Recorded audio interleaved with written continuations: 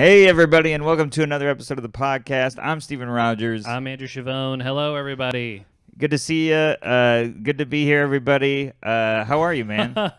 I'm good. You look a little frazzled, I gotta tell you. My eyes started watering up and getting dry at the same time. So do you want an allergy pill? No, I think I'll be okay. Are you sure? I don't want to take any supplements today. Oh, okay. Yeah, I hear you. You want to discombobulate or whatever it's called when you throw off. I think discombobulate. Yeah, that wasn't the word I was looking for. I'll go with it, though. It's a funny word. You would think of it, but you're discombobulated. Discombobulate should be the name of like a board game. That's a killer board game name. Yeah, it's like a mixture of Boggle and... Yeah, they give you all the pieces of different board games. Right. Yeah, so you're like, how do we play this? I don't know. It's part of the fun. It's like Boggle, and then you put the Boggle pieces in one of those... You know that thing that times down and explodes? Is that the Trouble one? No, Trouble's the bubble. It's called Matt Moose Mountains made a logo for us. Oh no, that was Ed. Of Jamie and Ed? Formerly of Jamie and Ed. Oh yeah. Formerly, yes. Yes. Ed made that, but Matt Moves Mountains made the Ghost Rider Soul Cyclist. Oh my gosh. Oh man. Oh, we got to shout out the new Patreon. We do have to shout out the new Patreon. I got his name. Perfect. Kevin Brown. Kevin Brown, thank you so much for being our latest Patreon member. We didn't get to shout you out in the Anthony DeVito episode because it was recorded before you joined. So thank you so much for joining the Patreon. Yeah, we don't know if you're a Farmer Brown, if you like brownies. Yeah. Brother. I wore my brown pants. I mean, they got brown later for me. Do you know that joke? No. Oh, man. Well, I mean, that's the punchline, but the joke is there was an enemy ship. There was a ship of sailors in the war, and the guy in the crow's nest goes, Captain, there's an enemy ship on the horizon. He's like, bring me my red shirt. And they win the battle, and the guy in the crow's nest goes, why did you want the red shirt? And he's like, if I was to be shot and bleeding, you guys wouldn't know, and you would continue to fight on. And the next day, they're on the water. Captain, 12 enemy ships on the horizon. Bring me my brown pants. Oh, my God. That is so funny. That is so funny. Oh, my God. Yeah. Wow, I love a good history naval joke. Right up your alley. That joke was made for you. It's got poop. It's ships. It's history. The guy shipped his pants. Shipped his pants. Speaking of which, thanks for the coffee. Yeah. We got the Panic Attacking brand raccoon mugs. Yes. That no one likes. I like it. I don't like them. Oh. Are they not yours? Well, they were a gift from somebody, and who listens? No.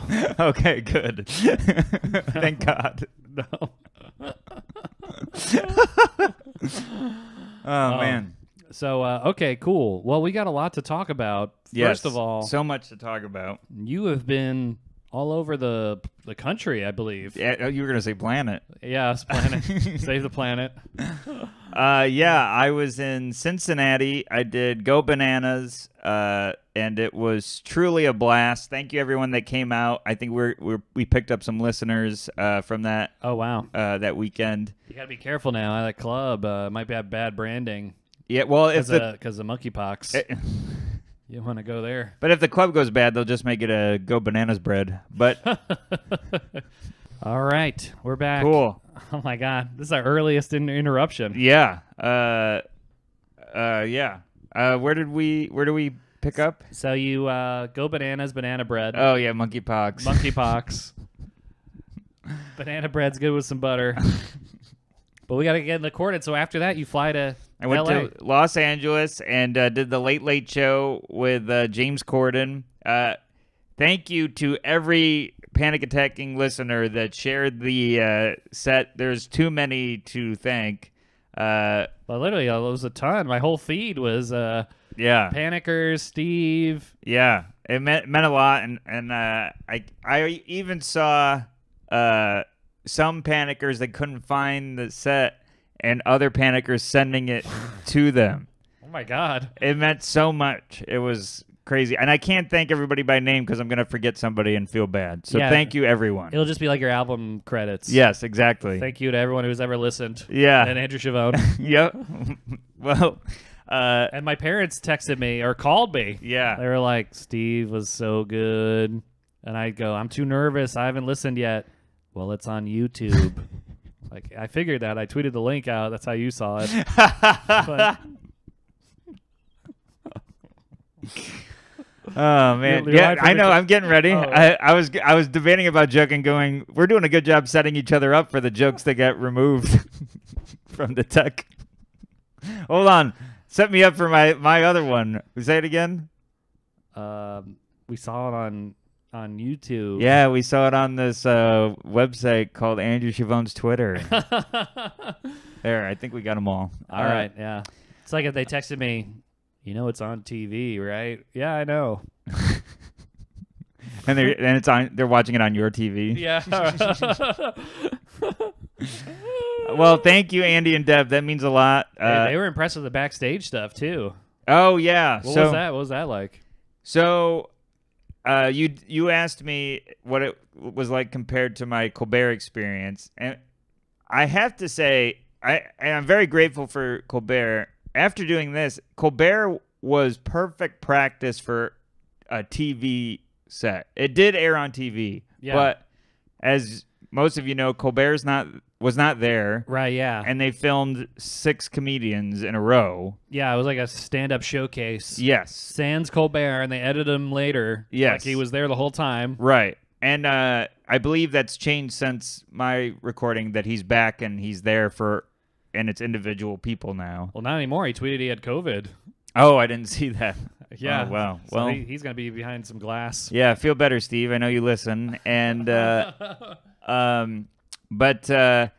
so this was my true first late night TV spot experience as far as the taping experience. Yeah. Because so I fly to LA. I'm staying in an Airbnb. Caitlin flies in, and we're hanging out, and we're supposed to be picked up at 11 o'clock. Wow. Early. This was the earliest taping in the Late Show's history with James Corden. We filmed at 12:30. That was the earliest time ever? It was your day? Was my day. Why? Because he and the crew had to fly to another location later that day. Oh. I went later that day. Yeah. I went on the early. The early, late. But I went on stage at 1:14 in the afternoon. Oh my God! So we're cutting ahead here, but so I get there. Brunch slot. Yeah. Is the audience eating eggs? Are they drinking mimosas? It's so you're all right. I'm gonna go out of order here because no, I'll pin in that. Okay. That joke because that's a perfect joke. Okay. Pin in that joke. So the car's supposed to pick me up at 11. Caitlin and I get ready. I have a phone session with Jen. Your therapist. Our therapist. And she was super helpful. Before she was super. So I'm walking around on the phone in the LA heat, sweating, talking to Jen. Yeah. I grabbed Caitlin and I some coffees. Not the best walking town there. Not the best walking town. No kooks, though. Oh, that's interesting. You're in a kook-free zone. I was in a kook-free area. I think they corral them all into one part of the town. Yeah, they were in the kook coop. Kook coop. The kook district. So we the kook corral. The kook corral. Cucamonga. Cucamonga.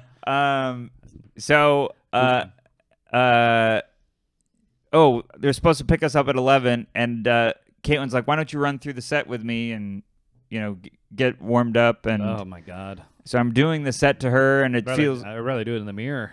Oh, I was just. She was gonna hear it whether she wanted to or not. Okay. So I'm running it, and then for some reason I'm like, I gotta look at my phone, and this is like 10:45. Chauffeur has called and texted me.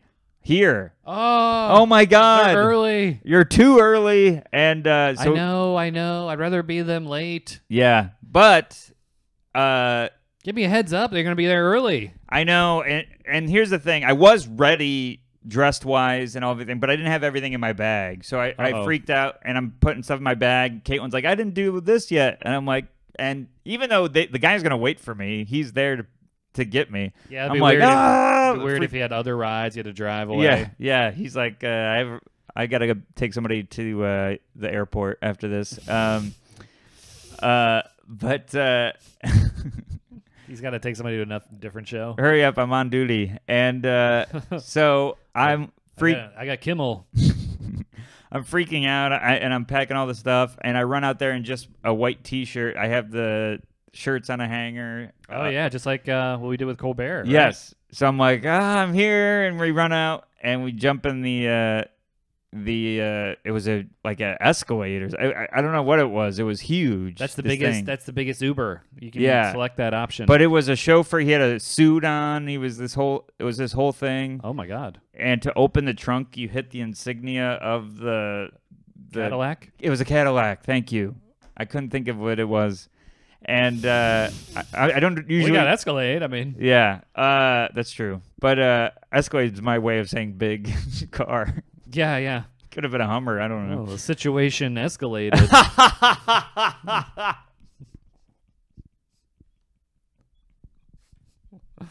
That was beautiful. Were you in the Hollywood Hills? There's high escalation. Oh man. Oh God, that was great. Anyways, that was wonderful. We get to the CBS studios. It's just this huge building, says CBS on it. Oh my God. We're going through the gate. A lot of history there. Yes. Twilight Zone, maybe. Yes. And maybe. I think one of them. Price is Right. Price is Right. Yeah. So the gate comes up. It is the Price is Right because I saw a bunch of pictures for it. But, oh, cool. The gate comes up.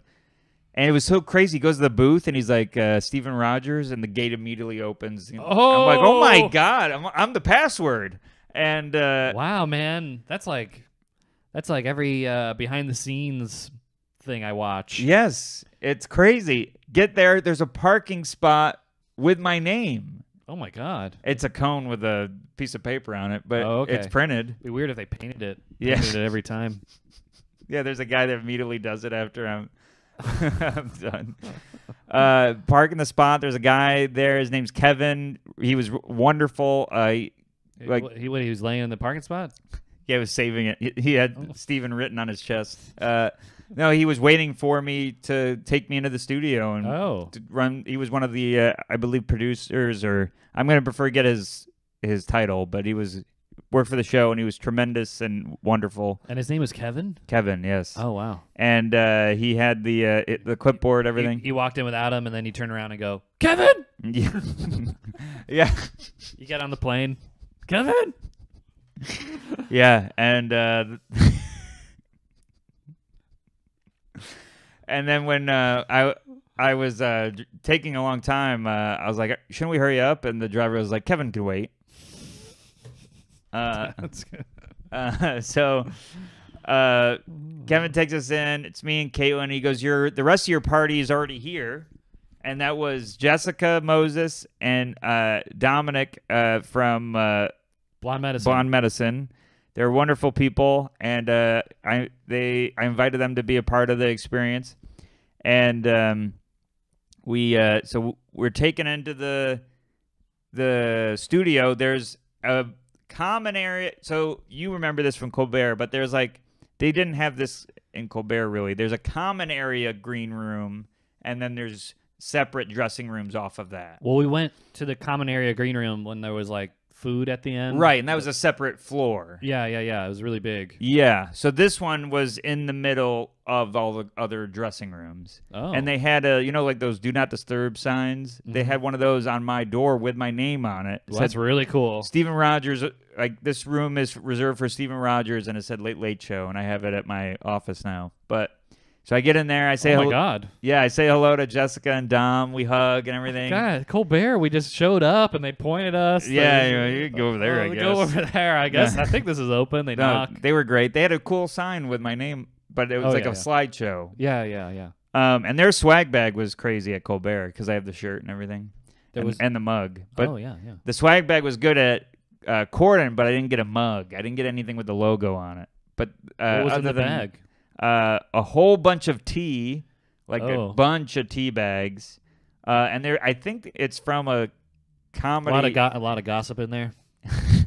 I spilled it. But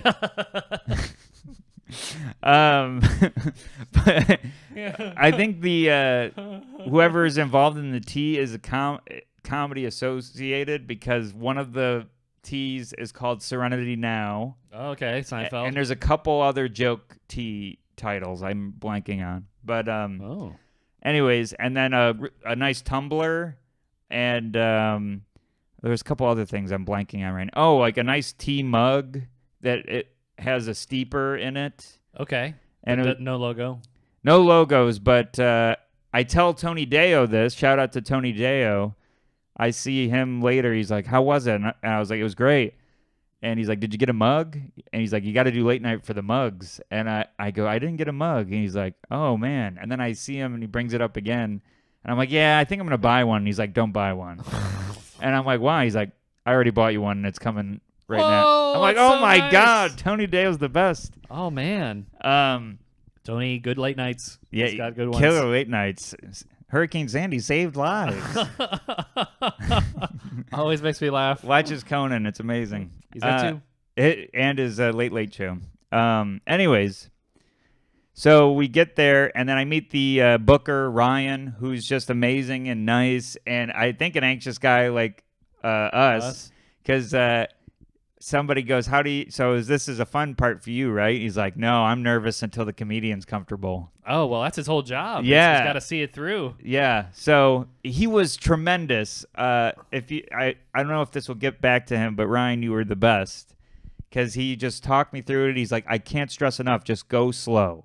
He's like, "Your set's going to do great. So just go slow and enjoy it." Whoa, that's good advice. It was really good advice. The Colbert guy didn't even look at you. He wasn't even there. Yeah, Colbert didn't say anything. So, and these are jokes. Thanks for having me on Colbert. But anyways, we're in the green room, and you remember this you were in my green room for a lot of snacks. Colbert. A lot of food. Yeah, Caitlin was my Andrew this time. She ate everything. I didn't touch anything. Well, it's pretty early. It's around lunchtime. Yeah, they ask because of COVID.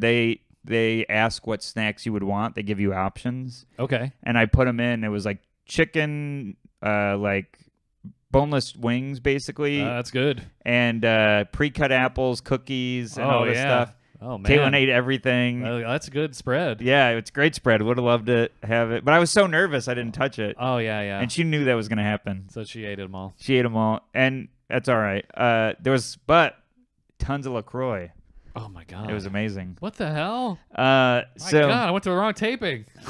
No, you didn't. You ate all my stuff. I know. They didn't have boneless wigs. You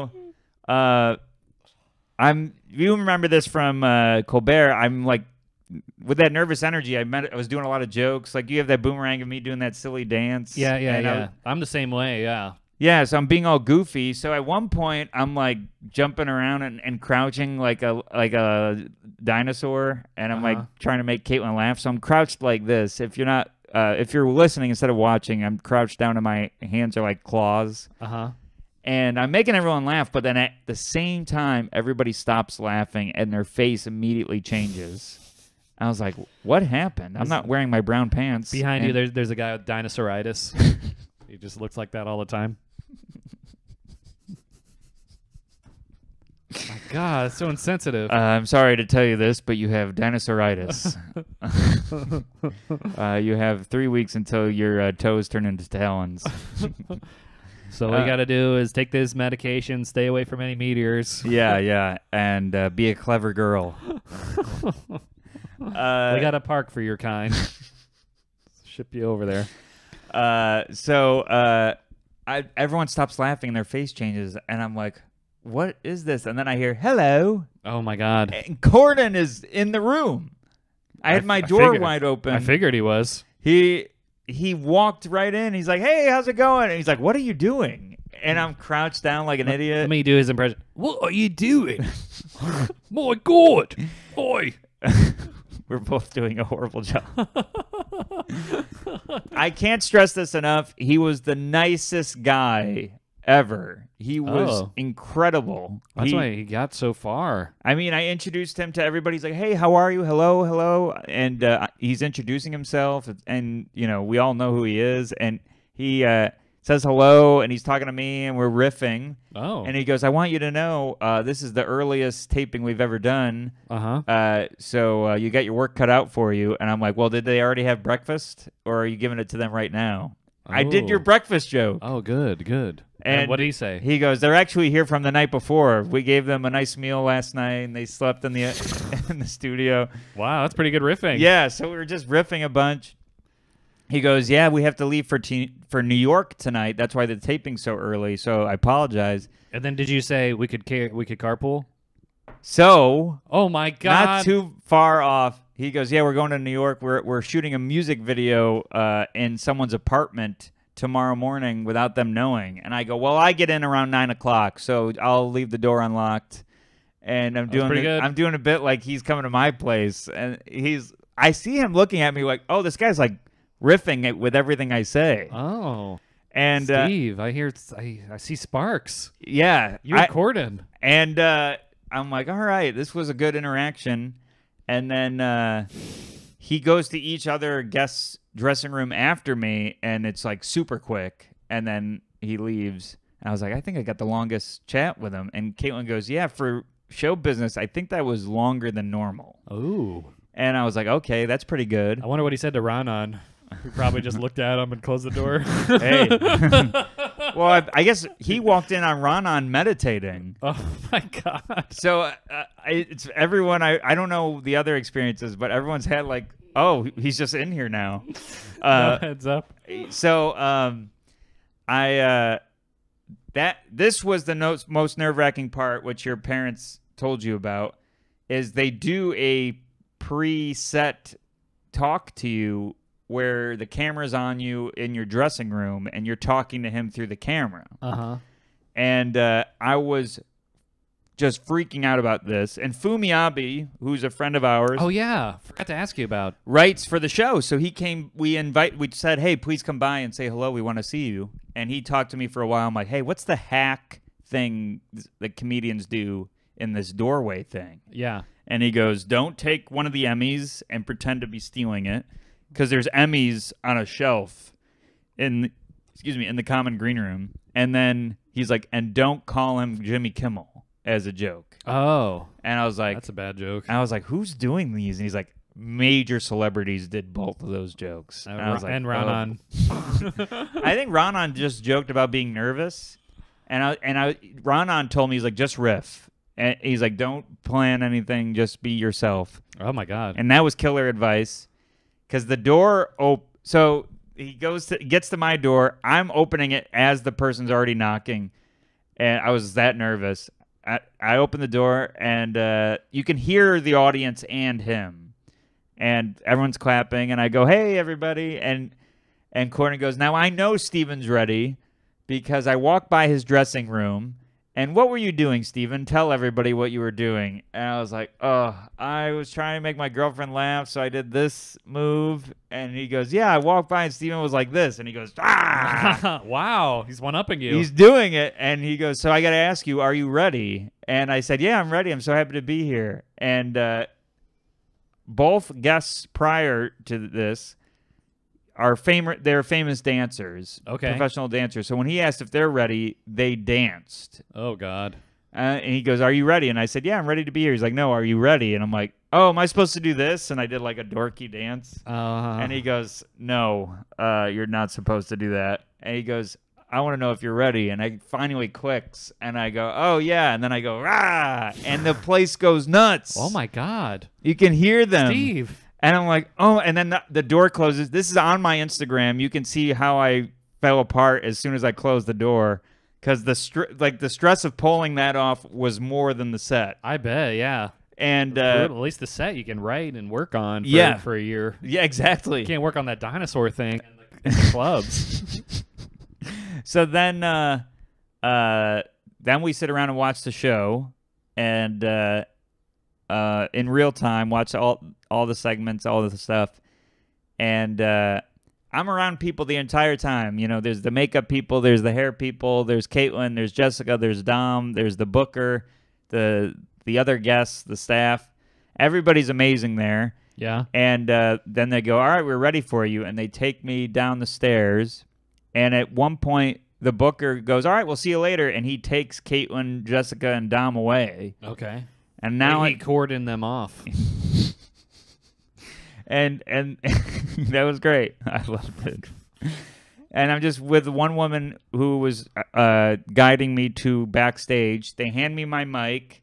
They made me wear the visor mask that's clear, you know, the headband one. Yeah. The one that looks like a welder. Yes. They take that, and then the woman goes, "All right, just stand right here." And then she leaves, and I'm just in this black room, completely blacked out room, and a black curtain, and I'm like, "Oh my God, I'm in the spot." Oh my God.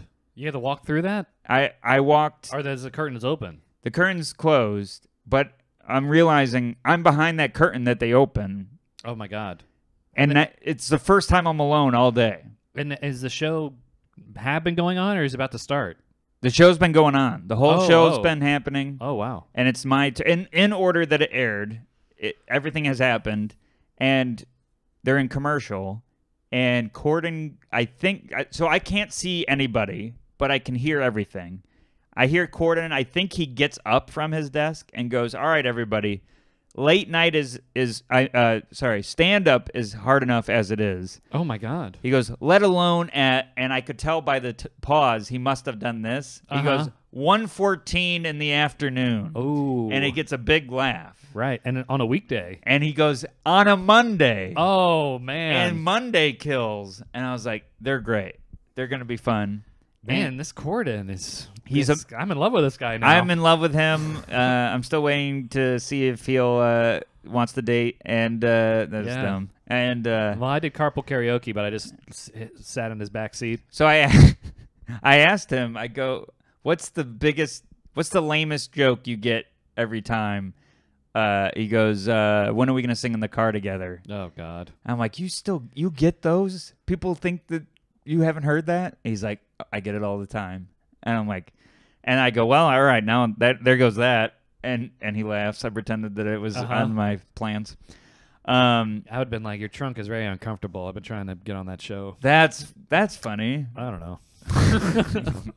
I was on carpool karaoke. I had a squeegee, and when they had a red light. I handed them their food through the drive-thru window. I cut him off. Yeah, I honked. If you listen at minute 12 of Lady Gaga, it's like you hear a honk. It's me. Oh man! But so I hear him say all that, and Reggie, the band leader from County Bang Bang. Comic. Reggie Watts. Reggie Watts. I didn't know he was the band leader. He's the band leader. He's God. It's like Questlove. Yeah. The whole time. Show. The whole time he's going comedy. While Corden's saying all this. So it's like a little silly of an introduction, which is perfect. And Corden's like, let's make him feel welcome. Let's give him a good show. Whoa, Reggie Watts. I know. That was Did you meet him? I did not meet him. It was very intimidating knowing he was watching me. Yeah. As well as Corden. I met Corden. He's like the first alt comedian that uses music. Yes. And, I've seen him live, and he's great. So my God. So the curtain opens, and then everyone's seen the set. So I'm not going to describe the set. But I ad-libbed 2 parts. What? In the set. Oh my God. 2 things were not planned, but I did them because I felt them in the moment, and I can't believe I did it. But what happened? What do you mean? What were they? Oh, okay. I thought something happened with the tech. No. So I come out, I do my first joke immediately, nice big laugh, and I'm like, all right, this is gonna be great. Oh my God. I get a God. laugh in the first 10 seconds, which I was very hopeful for. Did that put you at ease? Put me at ease. That's good. Second joke does well. I get to the third joke. I say the setup, and they laugh at the setup. I say, my girlfriend's more masculine than I am. Oh. And it gets a laugh, and I smile, and I go, there's more to this. And that gets a laugh, and I'm like, good. All right, we're in a good spot here. Do that joke. And I added an act out maybe 2 days before. Dinosaur. It's like your main joke now. That got me. I did not see that coming. That was great.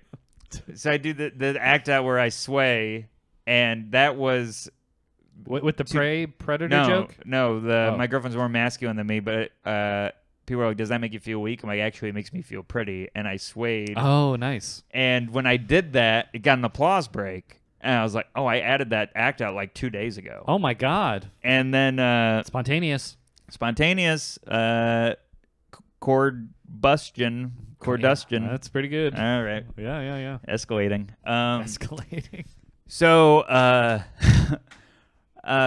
then I do the next 2 jokes. And when I do the pray joke, I say, there's a lot of women in the audience. All the guests were women, and most of the crowd was women. And when I say I like strong women, I hear a couple of women go, yeah, and it doesn't really pick up on the tape. And then I go, strong women, you go after what you want. And a woman in the front row, they're right on top of you, by the way. Oh my God, they're really close. They're from me to the camera away. Okay, they're very close. A woman goes, yeah, we do, and when I go, strong women go after what they want, and they're having fun, so it's like positive stuff. And I'm like, I think this joke's going to do really well. And I go, so I just try to go to a bar and look like prey. And that gets an applause break. Oh, my God, man. And there's more joke. You're in the groove. So then I go. You're in the Steve zone. Yeah, I go to a bar and graze on nachos. And as soon as I do that act out, Corden starts dying, like super loud. Nachos come out of his mouth. And it kills. And then I go up and I go, I'm going to say this. I go, thank God you guys laughed, because this is a very vulnerable position to be in. And, oh, wow. And that's not in the set. Oh, my God. But I did it, and it worked. Corden, did you look at him when he was laughing? I couldn't. They're not right next to me. Oh, my God. They're like the boxes are to me right now. I know they're there, but I'd have to turn a little bit to look. Oh, wow. So, and then I do the rest of the set. I get Reggie a couple times. I'm like, yes. Oh, my God. And does he make like a kazoo sound when you laugh? Whoop, whoop, whoop, whoop. And then I do my second to last joke. My second to last joke, Brian helped me with. Oh, and my Brian's note got me an applause break. Okay, let's hear it. The joke is I had to meet my girlfriend's parents, and my buddy was like, just focus on how her mom looks. And when I said that on the show, it got a laugh, and that's never gotten a laugh before. They were gassed up, man. And I go, just focus on how her mom looks, because however your girlfriend's mom looks, that's how however her mom looks, that's how your girlfriend's going to look one day. And bad news, everybody, her mom looked disappointed. And saying her mom one more time was Brian's note. He's like, say her mom one more time. Okay. Instead of saying she looked disappointed. Oh, yeah. And when I did that... More anticipation, build up. Yes, and it got an applause break. And that joke was struggling. It does really well, but once I started running it in a late night, it was struggling. Oh, wow. And... those little... tweaks, everybody. That's why stand-up is an art form. Yeah, Little Tweaks was my my high school band, and I don't even see that coming. I expect, and her mom was dead, in a hospital bed. Yeah, her mom. Her mom was her dad. Her mom is in an urn. So earn your keep. Earn your keep. Earn, baby, earn. Mr. Earns. Sweet Earn. Sweet Earn. Sweet Bert and Earn. Bert and Ernie. Bert and Ernie. It's a really dark twist of Sesame Street.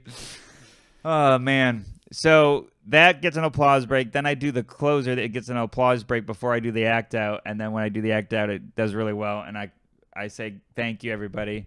Corden comes over and says, check out Before He Was Super. Whoa. So get a lot of plugs on the album. He touches you? He touches me. We do the bro hug handshake, which I was fretting about because I didn't want to screw that up on national TV. And you knew he was going to do the bro hug? I didn't. Okay. And I even asked the booker, I was like, this is a weird question, but I have social anxiety. What handshake does he do? And he goes, I have no idea. Oh, my God. He improvs it. And I saw what he came in with, and it was like just reflex. Thank God it worked, because it would have been a clip that I know we would have shared 15,000 times of me messing it up. So he handshakes, brings you in, and puts his arm around? Yeah, we do that. And he goes, I bet he's a good hugger. He's a great hugger. I felt safe. And I was like, thank you so much. He's like, you were so great. And then we cut to commercial. He's still talking to me, and he tells me a joke that my set reminded him of. And he's like, it's not like your joke, but it's really funny. It ends with brown pants. Did that even make it in the cut? We talked about that joke, right? Or did it? Oh, never mind. Oh, let's tell the joke again, just in case. I don't know if it made it. But yeah, we'll do it again. I think it did. I think it really did. I don't know if it did. No, it did. It did, because we set up Cincinnati. Okay. I'm going to trust you. All right. Well, if it didn't, if you're watching and there's no brown pants joke, listen to audio. I'll put that in the audio. Yeah, because the camera died, but the audio was there. But he tells me that. Do you want to hear the joke that he told me? Yes, absolutely. So I'm in love with this guy. Yeah, he's the best. So, oh my God, he goes. I'm blanking on the comedian's name, but it was an English, or it was a UK comic, I believe. And he goes. So the comic goes, I was in a dressing room trying on clothes. He went to University of Kentucky. And the woman giving me the clothes goes, do you like everything? Do you or how do you look? Do you like these clothes? And he goes, I don't know yet. And then he looks at his phone and he goes, no, I don't like them. And it was him getting a text from his girlfriend, sending the pictures to the girlfriend, being like, you don't like those. I would have laughed so hard. I did. I laughed really hard. I was like, that's a great joke. And he goes, you were so great. Bless you for being here. Thank you so much. Oh my God. Yeah. Well, I was sneezing. And had allergies.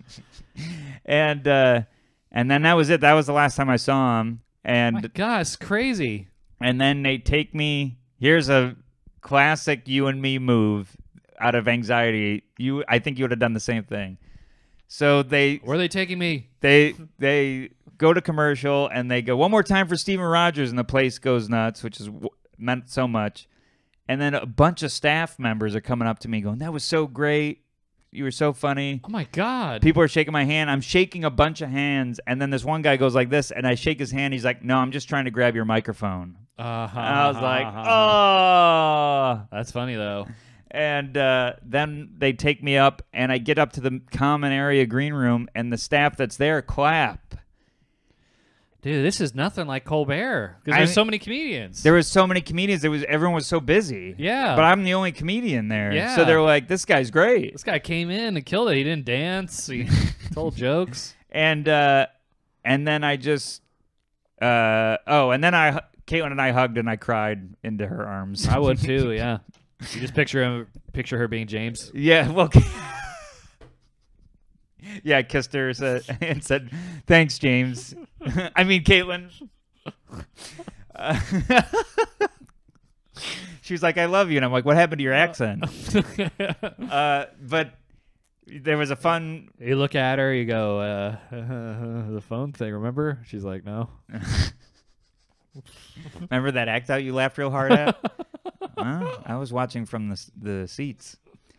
But swear by Kate. Everyone knows I love Caitlin, but Caitlin was amazing because there was no other comedians there. Jessica and Dom were awesome too, but as a comic, it's a different connection you have. Well, Fumi. Fumi was there. That's true. Fumi was very helpful. Did he talk to you afterwards? Yes.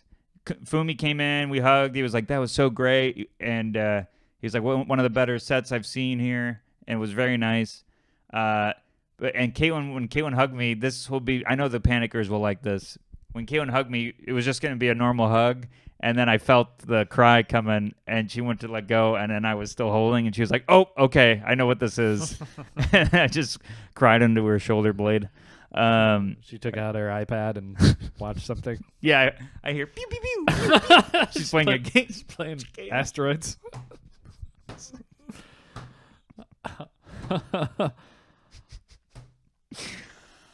Well, Fumi, do you know? Did he ask you about me? Do you know me and him go way back? Did I ever tell you about me and him? No. I used to host an open mic, and I would do a bar show after the open mic, and I would need people to stand out front and say comedy show, and that would be my corral, like my bullpen would be the open mic people. And I remember I saw him; he had been doing comedy for like just a couple months, and I'm like, "You're pretty good. Would you? How do you feel about standing outside yelling free comedy show?" And he goes, "Oh my God, you serious?" I'm like, "Yeah." Wow. I'm like, "Yeah, man, you ready for the big leagues?" Yeah, you've made it. You've made it. I was the Corden. You were Corden. You were Corden. So he goes, and then he's like, I'm outside with him saying free comedy show, and he goes, "Man, it must be so cool, being a real comic like you." And I'm going, "What? I've been doing comedy like 6 months longer." I'm like, but I had to play it off. Yeah, man. Yeah, it's hard, being on the road all the time. Yeah, being on the sidewalk. Yeah. I'm a sidewalk comic. But Fumi, to his credit, I would ask these open mic people, and then I would be like, "You were great, man. Come back."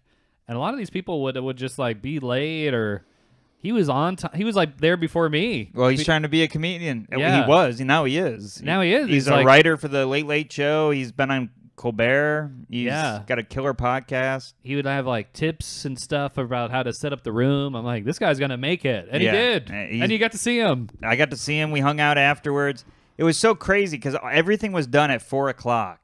So we were just having dinner. Oh yeah. We had a meal at 4:00. We're having celebratory drinks and everything outside of the studio, right? You guys left. Yeah. Yeah. I saw that picture. Yes, and I took a bunch of swag. I took all the snacks. I felt like you. Yes, I would took all the snacks, and I hid it in the bag, even though it's all my stuff. They're like, yes. They go, by the way, you can take some of the snacks. I was like, oh, I can, and it's all already hidden in my stuff. And all these doggy bags. Your pockets are full of nuggets. Yeah. Jessica and Dom picked a great Italian restaurant. We go there. We're eating at the Italian restaurant. We're having a good time. Irene 2 shows up, and then.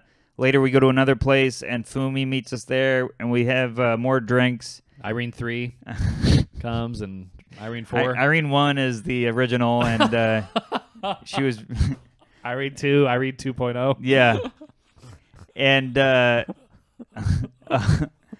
we're just hanging out. It was a really fun night, and there's something I'm forgetting to tell you.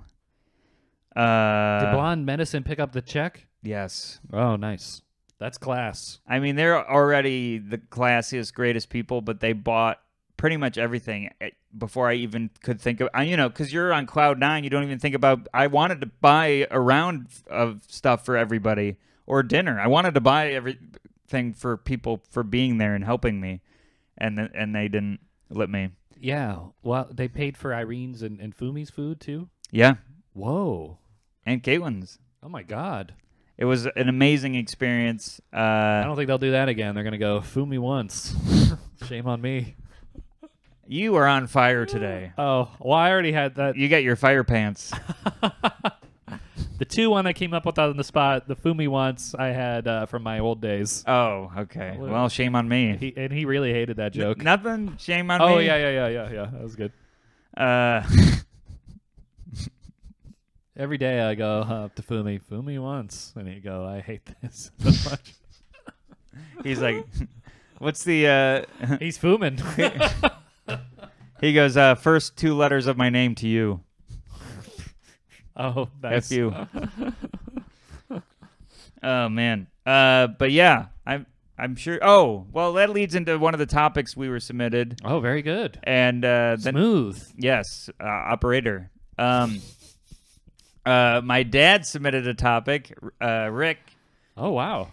And it was the anxiety of when your son does TV and you don't know how it went until you watch it on air. Yeah. Oh, I had that too. Yeah.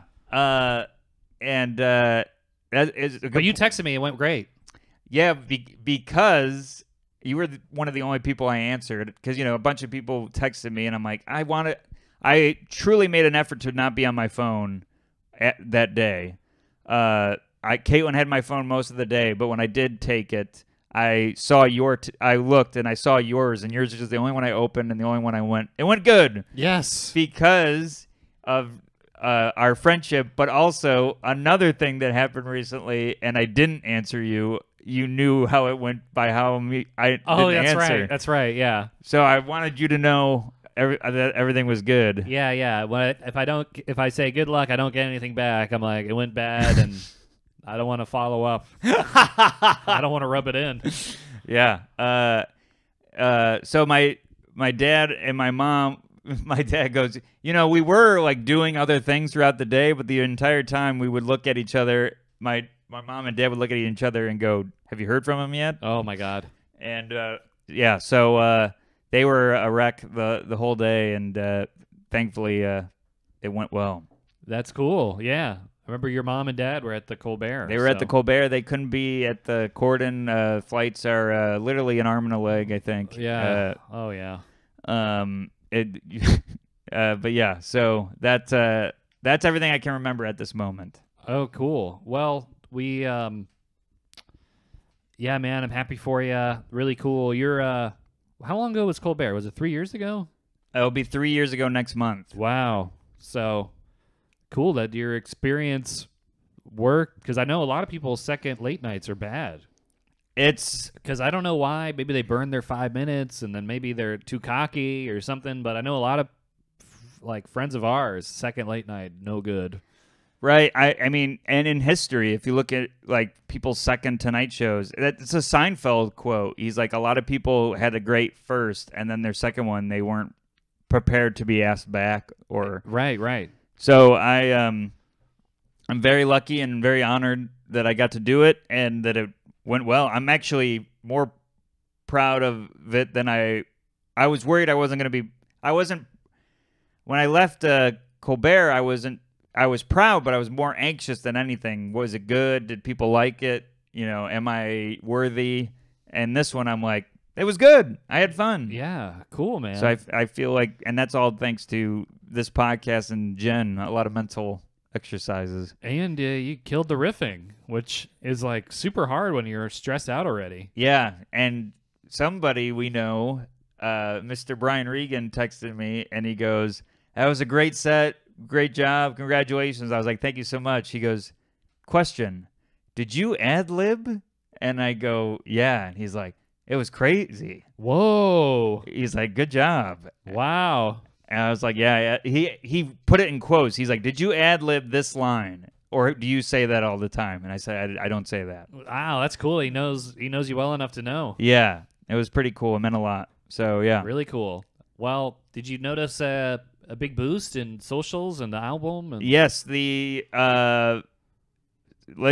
special has almost, as we speak, doubled in views. Wow, cool. And the comments on my special have been a few of people have been like, saw your Corden, came over because of this. Yes. And yes. That's the way to do it, everybody. And some followers and some DMs. It's been great.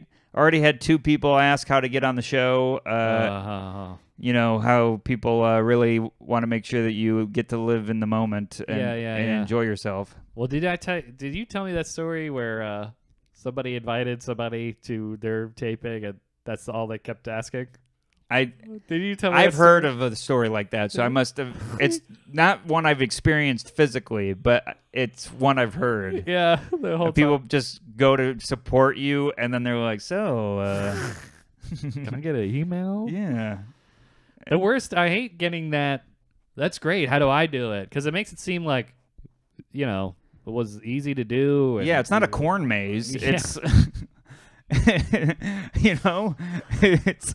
It's something you have to work really hard on. Even at the lowest level, when you get off stage and an audience member was like, "How do I can do this?" And I'm like, "Well, you gotta." I can't explain it to you in one word. Get away from me. I can explain it to you in 2 words. Go away. Yeah. I can tell you, anywhere away from me, you can do it.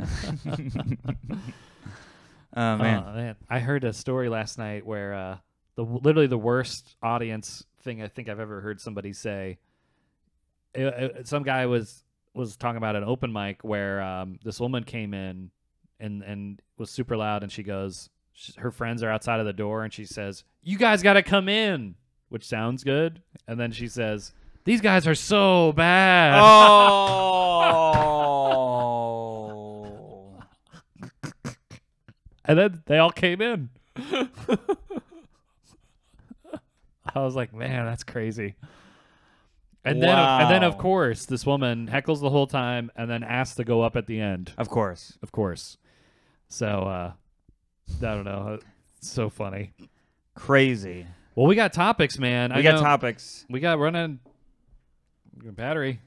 All right. I've got the Twitter ones ready. Well, we got to do the email. We got a Patreon. Oh, let's do the email first. We got a Patreon special.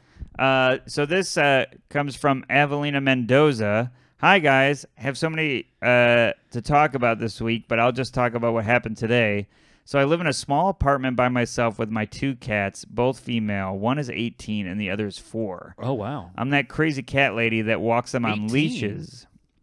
Yeah, 18. I think they live past 20, most cats. My goodness. Can drive. Yeah, Benny and Bowie will be around for a while, hopefully.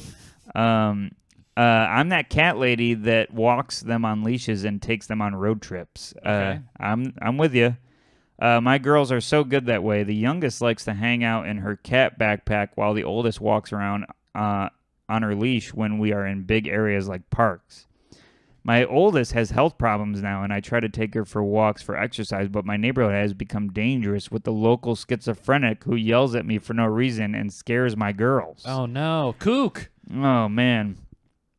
We've been going to the park whenever I get off early from work and just walk around for about 20 minutes. Today, a woman approached me and wanted to hold my oldest cat. No. She then decided to smash her face right into the backpack to look at my other cat. Oh, my God. First of all, gross. I'm still scared of germs. She also didn't seem very stable. She then wanted me to take the cat out of the backpack. I said no. She started to question me about the cat and how long I've had her. At this point, I began feeling very uneasy. Yes. Oh, my God. It's crazy. And tried to politely excuse myself. Then she began to cry and said someone stole her cat. While I walked away and crossed the street, 10 minutes later, a gentleman on a bicycle pulled up to me and asked how old my cat is. She thinks I stole her cat. I let him know I've had her since she was born and have all my paperwork and witnesses to prove it. He told me he was just needed to ask to keep her calm. I said that I was really sorry that happened to her, but that it really has nothing to do with me. She then pulled up and said the same thing. Get the hell out of here. At this point, I'm getting freaked out and feel cornered. I told him to please leave me alone. I have a right, just like anyone, to be at the park. These are my girls and have all my paperwork to prove it. I picked up my oldest and walked to my car really quickly. After I drove away, I began to cry and had the worst panic attack. Yeah, it's stressful. I couldn't breathe. I couldn't breathe. And had to pull over. For a moment, I was really terrified these people were going to try to take my girl away from me. Yes, I thought that too. Wow. All right, well, okay, I got 1 point, and it's the most powerful thing ever. I think Jen, our therapist, told me this, or I read it myself, but you don't owe anybody your time. Yes. Unless you're getting paid by the hour by somebody, a stranger on the street asks you directions, you don't need to respond. Yes. That person is literally stealing from you. Yeah. A person asks you to hold a cat. No, I don't owe you this. Yeah. Get away, woman. I'm in a hurry. I think you don't even need an excuse. Yeah. I just say, ever since I heard that, when people ask me for a favor, I go, nope, sorry, nope. Yes. And that shuts them down right away, because once you get entrenched in their psychosis, this kook hypnosis, they feel like the kooknosis. They get their claws in and they get them deeper in, and it's harder to get them out. And they feel like they use it against you. Well, I just spent this time with you, so you deserve to give me something. No, that first part of the time was giving you things. Yes. I don't owe you. I have to owe you more now that I paid you something. I with agree. my time in the beginning. I totally agree.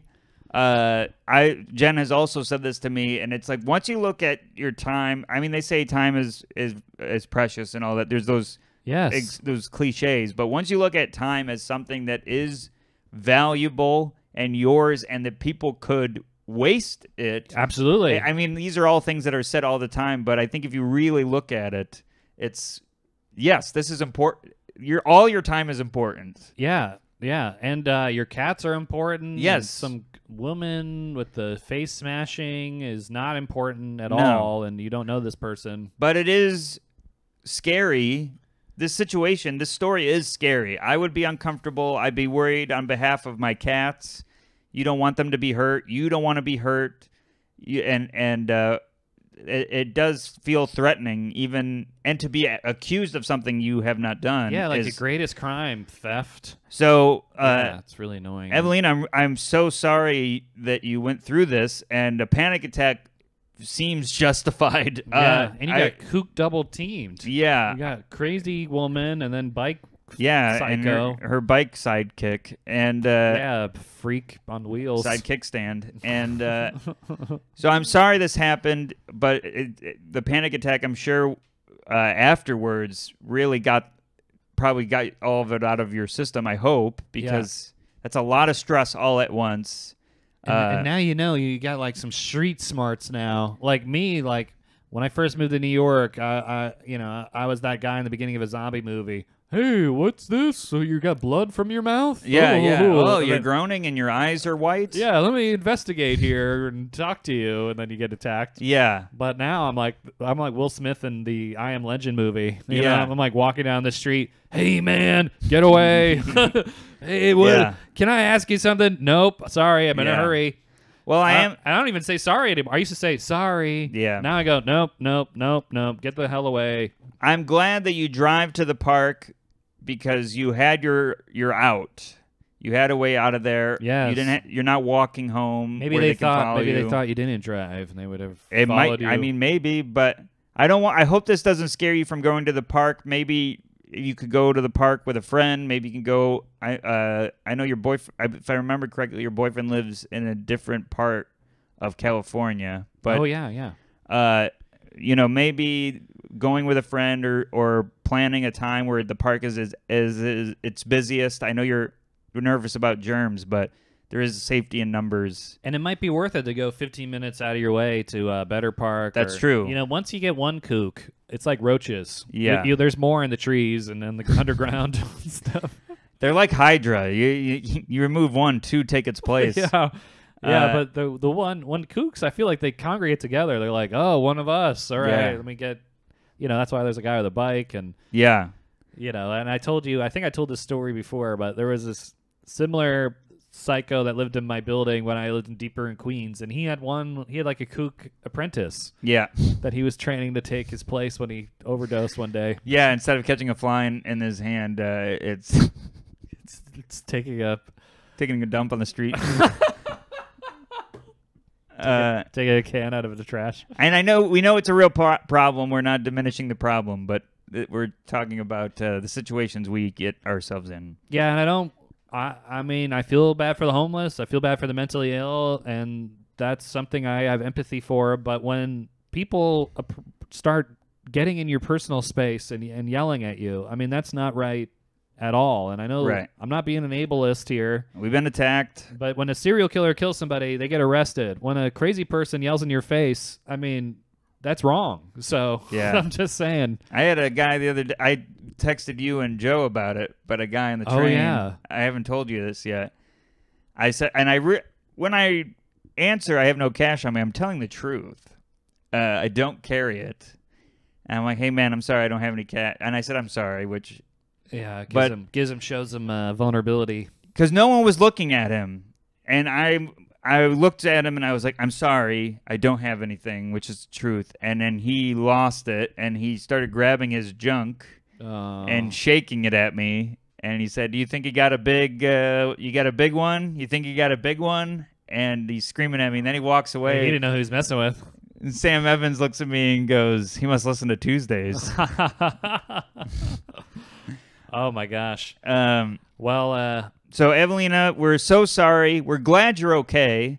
And I hope that this doesn't deter you from still spoiling your cats because I know how much joy that brings them and how much joy it brings you. Yeah, and don't be afraid just to say no without sorry. Because when I used to, the story of Fumi, when we used to stand outside and go free comedy show, people would just walk by us. But it's a numbers game, so we go to the next person. Like if somebody just walked by us without saying anything, it didn't get to us because we were used to it. Yeah. And we didn't even want to waste time with a convo. We wanted just to keep it moving because if somebody liked the idea of a free comedy show, we wanted to talk to them, not somebody who wasn't interested. And that's what the homeless people or the kooks or whoever are doing too. So yeah. They'll go, money, money, money, money. And if you turn around and go, I'm sorry, man, they're like, well, this is a new reaction. Let me... Yeah, let's run with this. Let's run with this. Let's improv a dinosaur move. Do we have time for more? Yeah, wow. Yeah, we got 10 minutes. All right. So this is on our Twitter here. Oh. Mark Cam, I told my wife I'd apply caulk to the door frames, bathroom, kitchen, etc. in our house. I've never done it before, and it looks easy, but I just can't do it. The tube and caulking gun have been on the dining room table for over a week. I can't get myself to do it. Oh my God, man! Speaking, of I mine, love this, Mark. So relatable. I've had a vacuum in my hallway for a week, and I haven't vacuumed anything. But that was like my initial step was to get it out of the closet and put it around. You know, it's like a baby step it. But then every time I go to the bathroom, I step around a big vacuum. Oh man, and I put it away. Oh, I was gonna say I'm trying to find it. I did use it. This morning. The caulk is, that. I mean, I've never used it.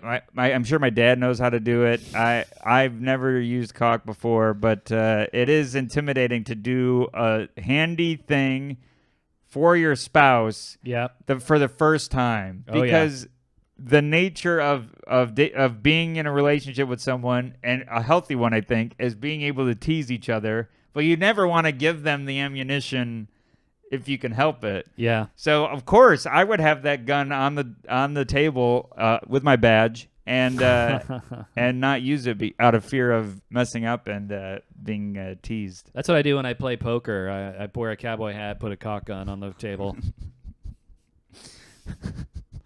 Yeah, and if someone's cheating, I throw a spreading knife under the table. But let me tell you spreading knife, yeah. Let me tell you guys, when you finish this task and it does well, it's the best feeling ever. It feels why'd amazing. I wait for why'd I wait a week? Why'd I? Oh my God, my brain. Oh man, brown pants. I need more coffee. Why'd I wait a week to do this? It was great. Oh man. Well, good luck, Mark, and I got to tell you, funniest topic I've seen in a little bit. I relate very much. We got to get to Belle, who also tweeted. She said she says, "Can I handle a third job without a car? Will I ever stop forgetting doctor's appointments?" Those are two topics. Yes. Can you get a third job without a car? She doesn't have a car and she's working two jobs already? My God, man! If this third job, get a remote job. I assume, so you don't have to travel, or get a job with a company car. Yeah, there's some out there. I've never had one of those. I think we need. Well, it says 49ers fan, so I'm assuming you're in San Francisco. I believe you saw me in San Francisco, Belle. Oh, cool. You have so you must be using the public transportation and it's working for you. But yeah, 3 is hard. 3 is hard. Very hard with no car. I mean, you have a car and Caitlin has a car in New York, and it's like if you have a certain amount, I think you're the same way. It depends on how many things you have that night, whether you use the car or not. Yeah. It depends on where I'm going, what I'm doing. Yeah, because there's the public transport, but it has kooks and it's always delayed and. So if you have, it's stressful. If you're in the car though, it's you can listen to music and unless you're in traffic and are late. But. I would hope that all 3 don't land on the same day. First of all, but yeah, because then you would definitely need it. I would assume, but I don't know. I've something I've never experienced. I would say you need a car for 2. So I don't know. Best of luck. And then we'll get in. You have a lot of topics, Belle. We're gonna get into others so we can get to them, and then we'll go over yours over the course of the next couple eps. Let's hear them. We have one from Sweet Potato, reconnecting with my son. Oh, wow, Sweet Potato. Well, maybe bring some of your fries or Sweet Potato. Yeah, deep fry yourself. That makes it better. Yeah, get a nice mayo dip. Well, I would say we're missing. We don't have a ton of info, so I'll just say hopefully that it's something you both want to do and watch Home Alone because that's what that guy did. Remember what the guy who had the salt? Oh yeah. Reconnected with his son at the end. I thought you meant with Kevin. I'm like, well, I mean, Kevin. No, the old man at the end, he reconnects with his son, and then Kevin gives him some good advice. I forget what it was, but I would watch that, and then you'd get all teary-eyed and get on the phone, and but sometimes it can be bad. Sometimes they don't want you in their life, and you got to respect that. Yes. Maybe you messed up when you were a parent, and just try to have a one-sided. Or there's a disagreement. Yeah, just whatever it is, just take their side. You're the older person, and just believe whatever they accuse you of and apologize.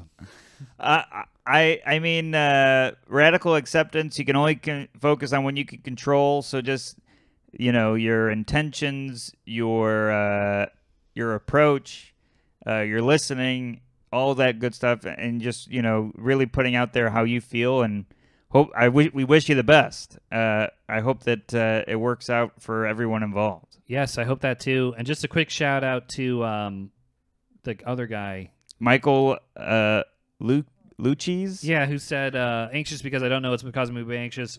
We get it, man. We covered it. Yeah, sometimes it's just a physical feeling that has no association yet. Sometimes, yeah. Sometimes it's in the back of my mind. Like I forgot about something that made me anxious. Yes. Oh my God. We got to get to Caitlin Parks. She's a new listener. She saw me in Albany. Oh. She said, anxious I won't own a zoo one day like I did in Zune Tycoon, or at least my personal farm like Caitlin's Ark.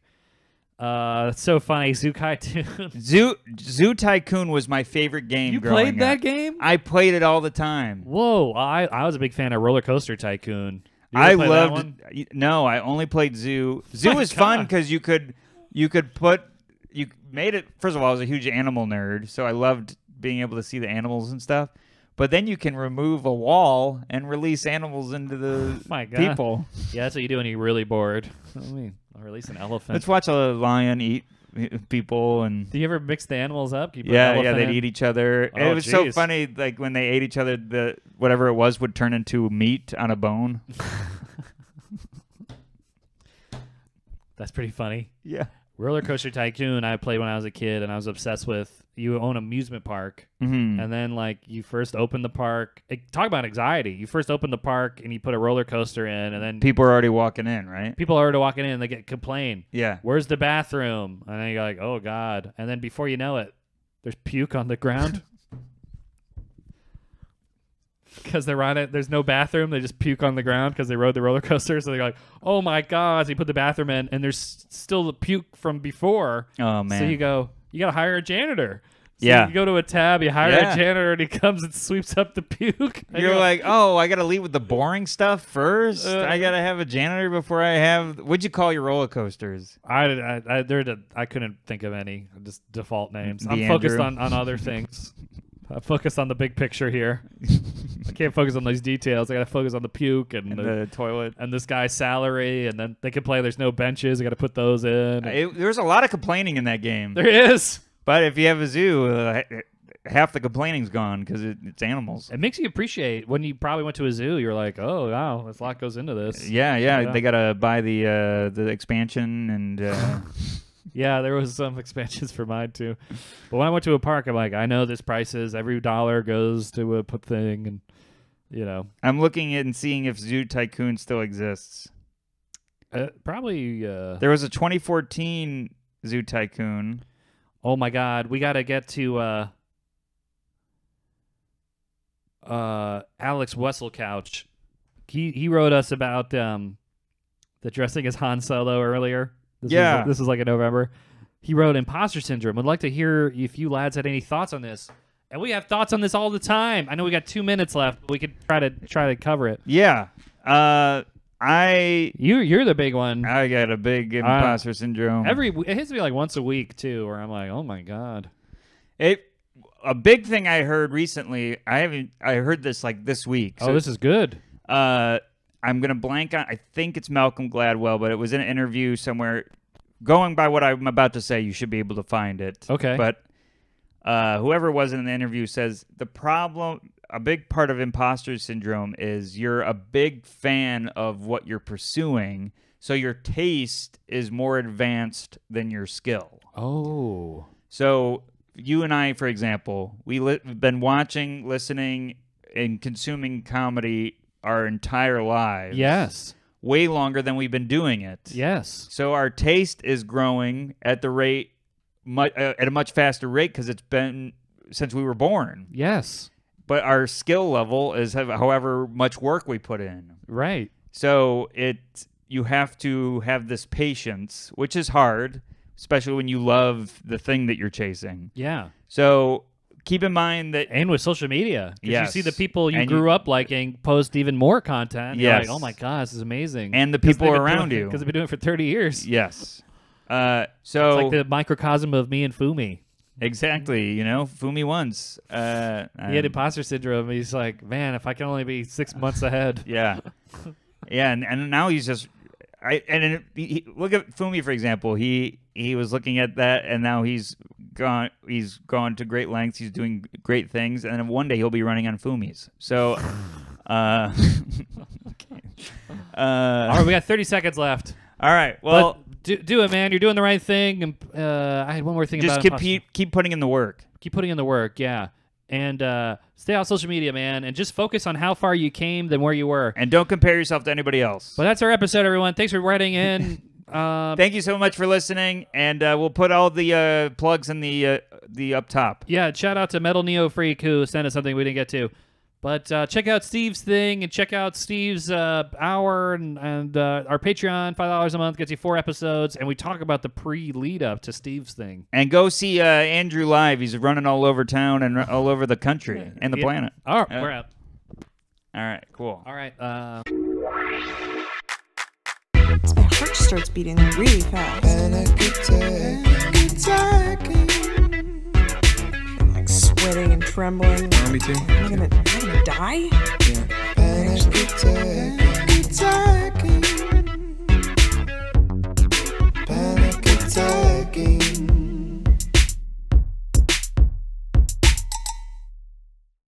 That's true, yeah.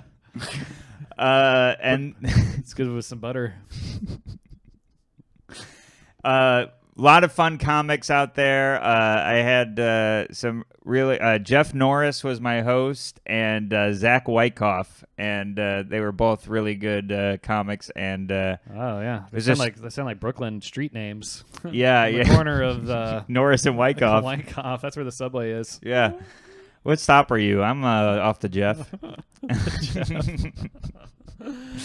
And then from there, from Cincinnati, I flew to Los Angeles and did the James Corden late show. Yeah. I don't know which one we teased about. Was it on the bonus or this one where we talked about you doing it? We talked about it on both. I first told it on the bonus to be like, it's looking like this is going to happen, but I'm not going to say it on the regular eps yet. Yeah. And then on the Anthony DeVito episode, I was like, it airs tonight. Oh my which God. it did. The Panickers retweeted, and my mom and dad called me. I got to tell you, I want to know about that. But I definitely, I want to know Dr. Deb's diagnosis. But I know that she called you and your mom did. But I was so nervous to watch. I all I did was read the comments. They're positive. What I've heard, I haven't looked. But you haven't even looked at the comments? I haven't looked at the comments. The Panickers, I want to do a major shout out here. It was incredible, the amount of love and support from so everyone that's listening, thank you so much. I know there were so many that shared it on their own before I shared it, which was, I mean, there was so I can't name everybody, so I'm just going to say thank you in a blanket statement because I don't want to leave anyone out. It's like your album thanks. Yeah. Yes, basically. yeah. Anyone that's ever listened, thank you because you shared it, and Andrew, and it meant the world to me, and thank you everybody for doing that. What'd you feel the second time as opposed to your first with Colbert? I mean, experience-wise. Before there's a lot anxiety-wise. There's a lot to. Okay, so it's a whole. Unpack. Okay, let's unpack it. Let's get the box cutters out here. But I want to know what your parents said.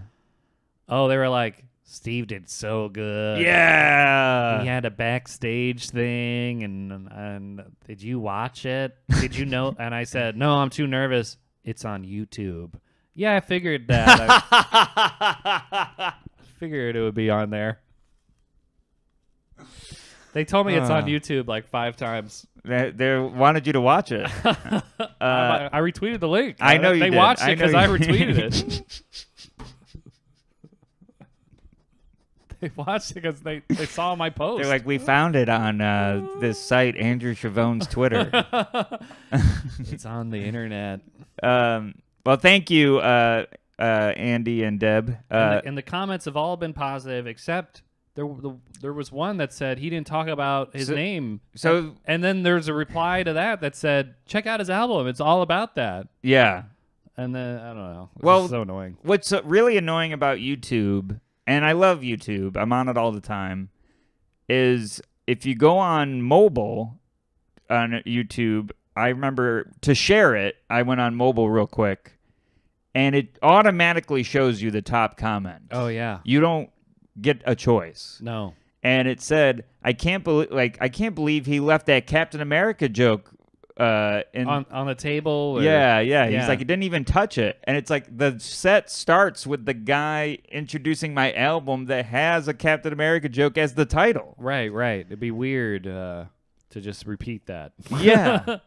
This guy has an album before he was super. And hey, then everybody. that's my first punchline. Yeah, I look like Captain America before he was super. And they're like, we just saw that punchline. Yeah, we it's already like know the that. Brown Pants. He had an album called Brown Pants. My album was called Why Do Women Go to the Bathroom in Groups? Yeah. Women be shopping. Track 1. Women be shopping. Hamburger. Oh, man. So, that'd be like if Hot Pockets was the name of his album. Yeah, I would give it away. Yeah. Or Diarrhea Pocket. Diarrhea Pocket. Ooh. Uh-oh. Sleep. Why is that sleeping? Bad camera. Sleep cancel. Oh, it says memory card full. Fuck! Fuck! I thought that had a lot. I don't know if I got all of our jokes. Oh, no. I'll be right back. I'll hit stop.